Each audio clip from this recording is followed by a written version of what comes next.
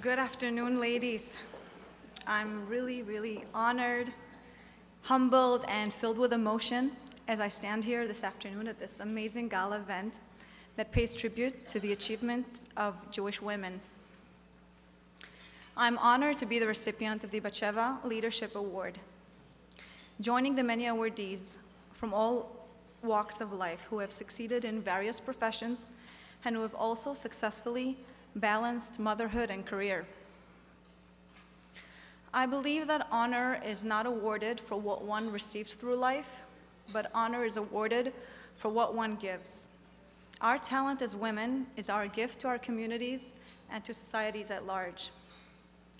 I extend thanks to the coordinators of the Batsheva organization for considering me for this momentous award. I realize that my success is not my own. I owe it all to a higher power that has orchestrated my advancement in the business world and has also given me the ability to build a home as a proud Jewish woman. While I may be managing important businesses, I'm always cognizant of my primary vital responsibility of managing a happy, wholesome family. In both of these areas, I am humbled by Hashem's guidance in enabling me to juggle the daily multitasking and for giving me the stamina to overcome the challenges in realizing my goals. This award does not only belong to me, and I share it with three very special people in my life who are my constant support and encouragement. I'm grateful to my dear father, who believed in my ability and business-minded acumen. He warmly welcomed me into his business corporate world, entrusting me with the multifaceted task of running his businesses. Through his unstinting love for his family and his dedication to carrying out his mission of caring to the education of Jews around the world, as instructed by the Lubavitcher Rebbe, he has been my role model for a life of kindness, generosity, and giving oneself to others.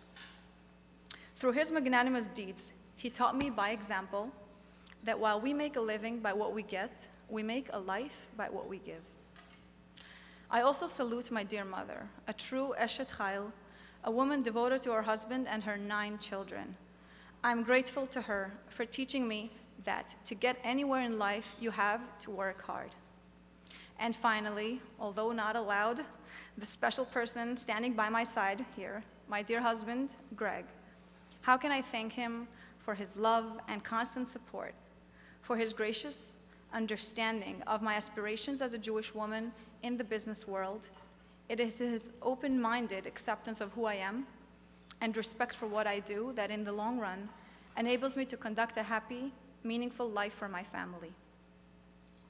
Sometimes I sit back and think, am I being the role model for my children?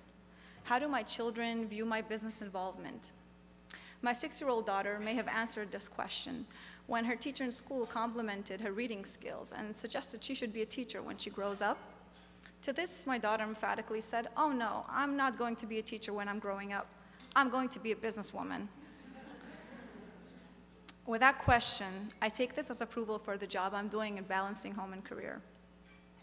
I congratulate all the women who are being recognized today as leaders in their respective fields and share the determination of all those who seek to further their leadership skills. I am delighted to accept the CEO Leadership Award and truly hope I can too create a legacy that others will be inspired to emulate. Mazel tov to all the awardees, and thank you, Batsheva Organization, for providing the opportunities for success.